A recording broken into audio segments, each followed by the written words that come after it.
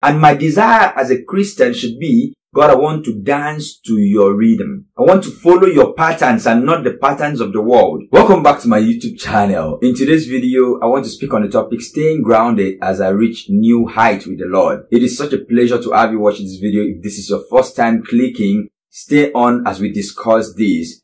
This video is inspired by a prayer the Lord laid in my heart. And the prayer says, Lord, as you lift me higher, keep me grounded. This came through a series of thoughts of seeing people that have gotten to some certain height and then lost focus. Or they have gotten to such height at the expense of losing what really matters in their life. And there are so many people which you can talk about that have climbed heights of success in career, height of success in personal development, in achievement, but then they have lost most important things in their life, and most of them have been led astray, which is misdirected. And when the Lord laid this prayer in my heart, it felt like I really needed this, because as God is lifting me higher, I need to be sure of my foundation. Scripture says, if the foundation is faulty, what can the righteous do?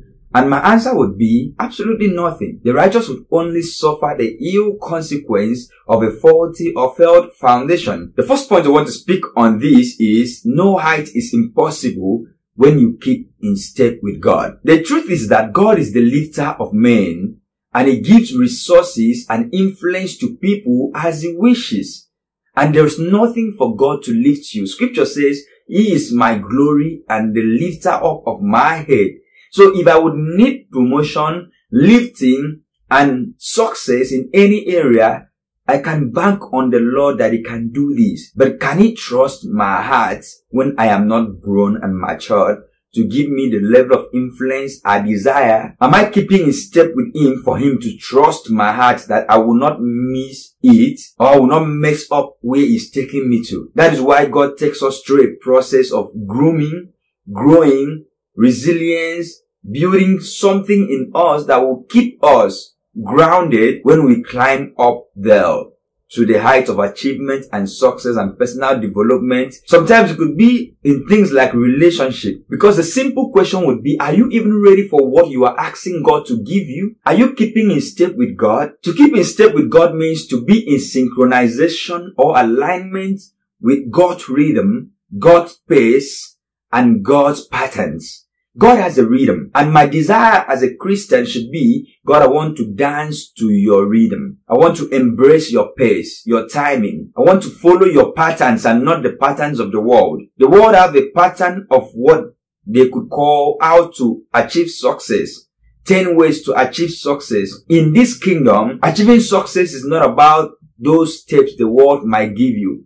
It's about keeping in step with God. Because God does not just want to give you success, but He wants to give you good success. So when you decide in your heart to keep in step with God, your goals will align with God's goals for you. An example of synchronization could be seen in a tree and its branches. No branch can bear fruit on its own unless it is synced with the main tree, with the stem and the roots, because the nutrients are absorbed from the ground by the roots. And then it is sent down through the stem, then the branch can pick up those nutrients to be able to be nurtured to bear fruit. If we do not keep in step with God, we will not be nurtured. We won't even be able to come to this place of being matured, because we need this nurture from God through His word, through His leading, so that we would align with Him and see Him take us to where we ought to be in life. Scripture says, remain in me and I in you. Just as the branch cannot bear fruit of itself,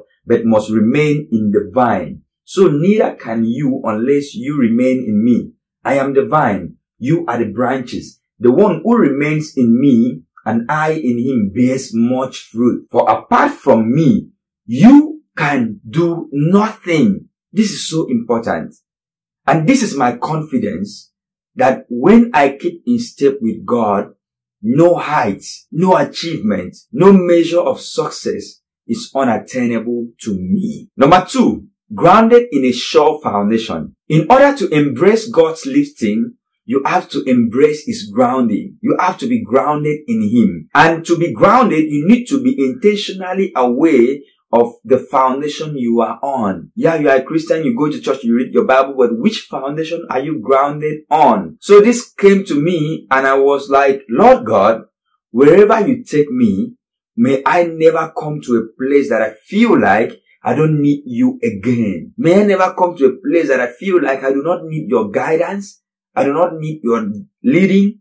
I do not need you in my life, your presence and your spirit, because that is the place of failure. The place of failure for a believer is not necessarily a place of doing something wrong, like what we call overt sins, but it's also in the place of losing touch with the presence of God, losing touch with your foundation, losing touch with God leading you, with the Holy Spirit directing you. Because at this point, you might develop pride and feel like I know what to do. Like when God told Saul, go and kill all the Amalekites. Saul went ahead and did as he thought was good because he had advice from the men that he worked with. Even when Samuel told Saul, wait, and I will come and do the sacrifice, Saul could not have patience because he felt like, am I not also a king?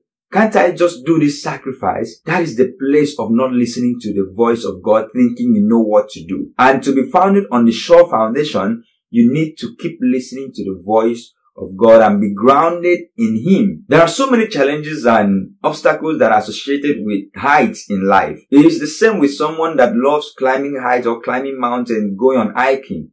The higher you go, the riskier it gets. And you may agree with me that when people have attained some height of influence and height of fame and popularity, it's harder for them to live a normal life. And it's easier for them to fall. They are in this tension of trying not to fail.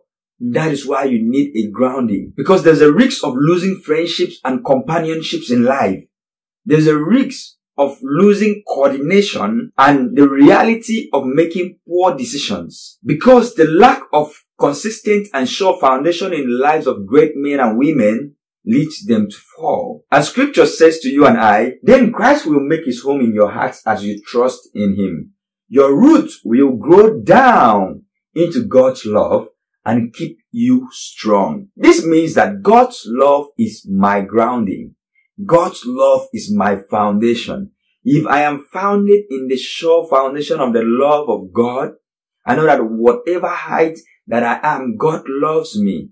Wherever God takes me in life, my foundation is the love of God. This will keep me. It is a love that keeps on giving. And again in Colossians it says, if indeed you continue to advance in faith, assured of a firm foundation to grow upon, never be shaken from the hope of the gospel you have believed in. The hope of the gospel of Christ Jesus, the grace of God that is given to you that you have believed. If you have come to that place of accepting and receiving the grace of God, that is your sure foundation. That is why Peter said, grow in grace and in the knowledge of our Lord Jesus Christ. It is wisdom for every child of God to be founded on the rock and not build their house on the sand. Which is, you cannot build your life on your philosophy or the philosophy of the world or on your intellect or on your understanding. You need to build your life on Christ, the solid rock. Scripture says when you build your house on the sand, it is foolishness. Because when the wind blows and chaos come and challenges come, that house would crash. But when you build your life on Christ, you are building your life on a solid rock. Practically, it means as God lifts me higher, I am depending on God. I'm looking up to Christ. I am putting my faith in Christ. I am not trying to think that I can do this on my own. Neither should I think that I can do this alone. Number 3. Finding balance as you go higher. Most of the time we find out that many people are so ambitious. Like your ambitions overcloud your need for a foundation, for a grounding. Because you want to get what you need at all costs. You don't need to live such a life as a Christian. Yeah, you need money, but you don't have to love money. You don't have to allow the love of money to consume you. Money is a resource that God wants to give you because it is necessary for life. Money is a necessity. Even scripture says that money is a defense. But by the time you allow your heart to crave it, and then that avarice grows in your heart, you will want to get rich at all costs. Which means You can do anything just to get rich. And that is the place that you lose balance. You need to find a balance.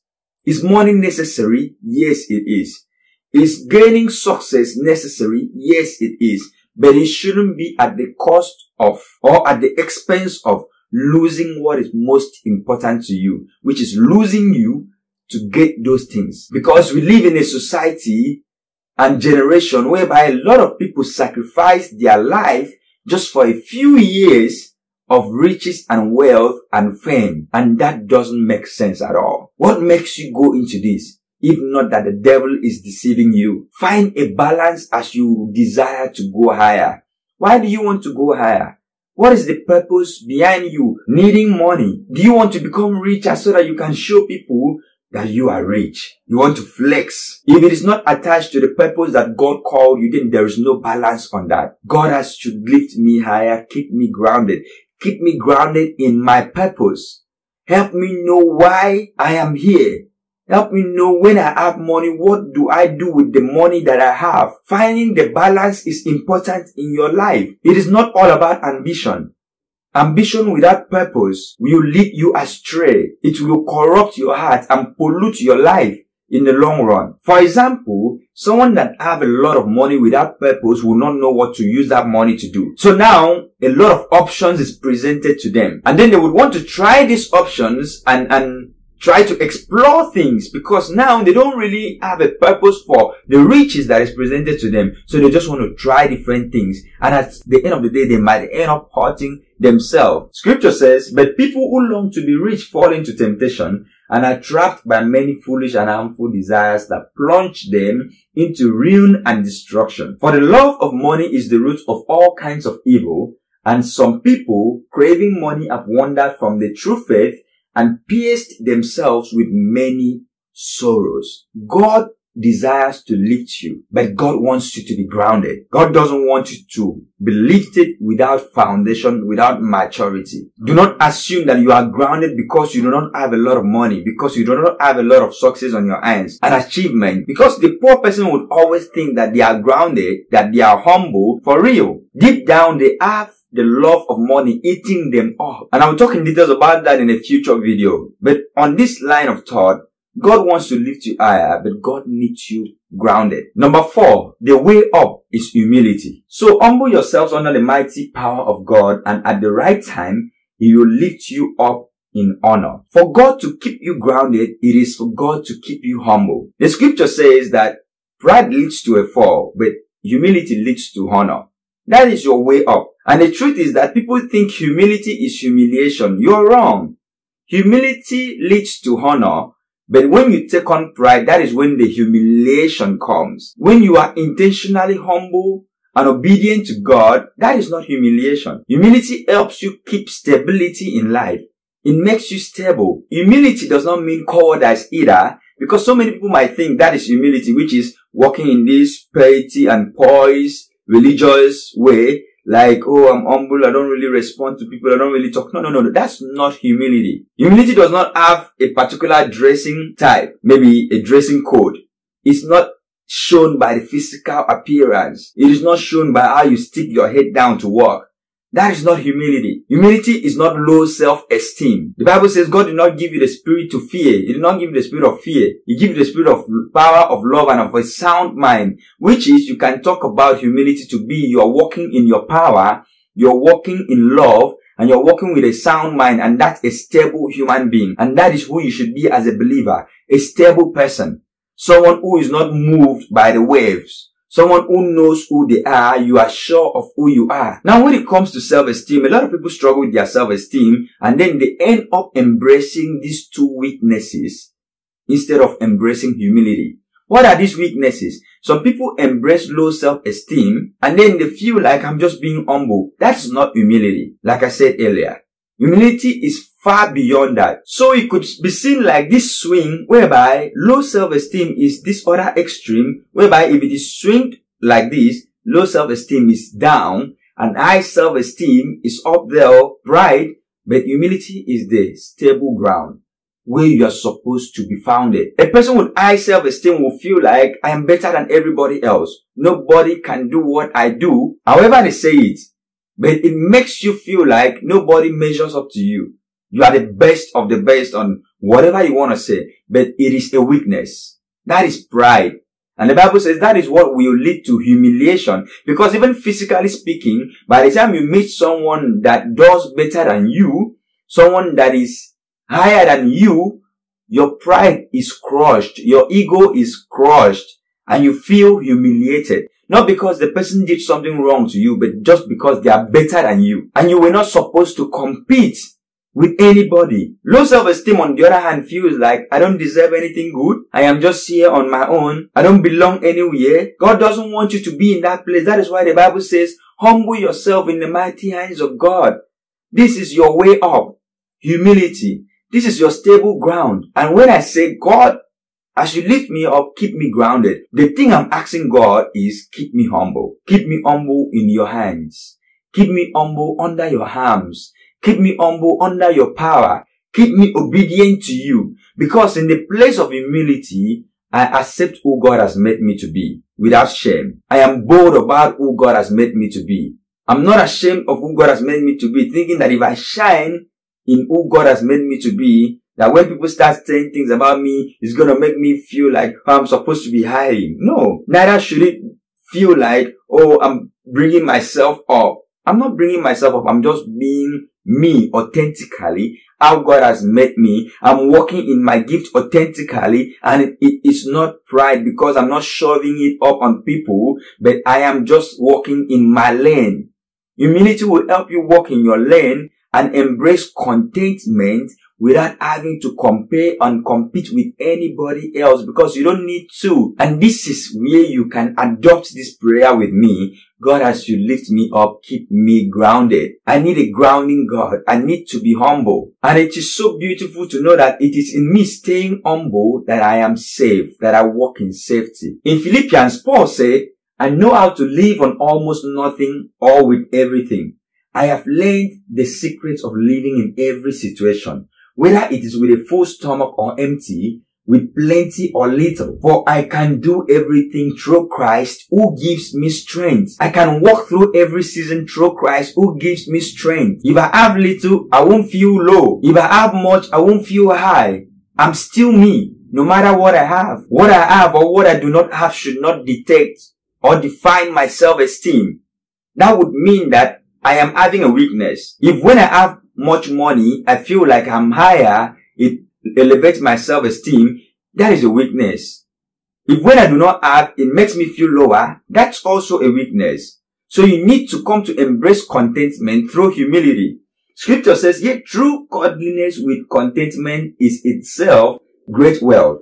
After all, we brought nothing with us when we came into the world, and we can't take anything with us when we leave it. So if we have enough food and clothing, let us be content. In conclusion, a humble person who is being grounded in God will live a life of being teachable, which is this person will embrace learning new things, seeking help, seeking support, seeking guidance from God and from people, not thinking that they are higher than everybody else and they know everything, which is pride, and they feel like they don't need help from anybody. Neither do they think that they don't deserve to ask anybody anything, which is low self-esteem, but this person is humble. I'm embracing the grounding of God. I'm grounded in humility. My ambitions do not take my head off, but my ambitions is balanced with humility. I know that God alone takes me higher when I am humble. I'm not trying to get anything at all costs, which means if it takes doing something that is against God's will, if I am someone that wants to get things at all costs, I might go out of God's will and God's way and God's pattern and God's rhythm and God's space to do it. God forbid. You don't have to go out of alignment with God to do or get anything. Keep in step with God. Stay grounded in His love and faith in Him. Stay grounded and be balanced in life, which is whatever you seek for, checkmate and know, do I have purpose attached to it? If I want to get rich, am I getting rich having purpose in mind. What do I want to use the money to do? Then finally, I need to embrace humility to know that it is in humility that I have stability. Thank you so much for watching this video. I hope this video is beneficial to you. Let me know what you think in the comment section. Do not forget to give this video a thumbs up and to subscribe to this channel and follow up with the content that God keeps bringing through me to you, because I believe it is not of me. And I hope to see you in my next YouTube video. Thank you. Bye-bye.